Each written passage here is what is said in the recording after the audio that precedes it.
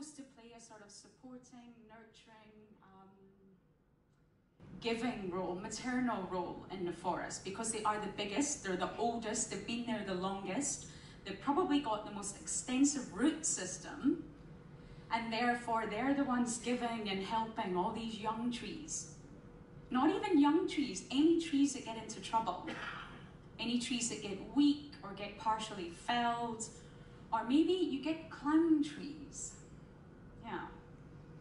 That's also quite a push, but those are the trees that just don't grow correctly. Have you ever looked at a tree and it's all twisted and gnarled and not really facing upwards, and you think, that's very strange. And those are the clown trees. So they've not grown correctly to sort of grow upwards and get the light, so they also need a little bit of help. And it's the mother trees that will help them. So when it does come to sort of forestry and looking after your trees, these are the trees that must remain intact. Do not get rid of your mother trees, because these are centered to the forest. The whole forest is probably surviving around this mother tree.